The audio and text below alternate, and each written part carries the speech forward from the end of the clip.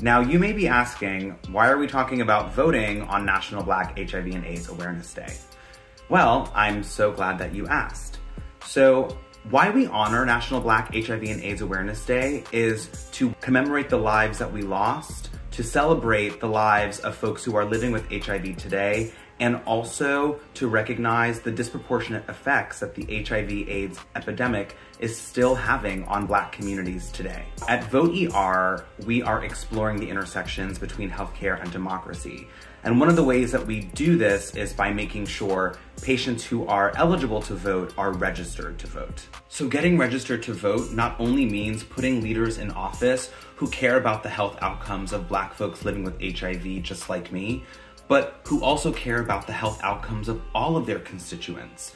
So today, let this be a reminder to check your own voter registration. Get registered to vote if you haven't already. Text a family member, ask a friend. Happy National Black HIV and AIDS Awareness Day, and make sure you get registered to vote today.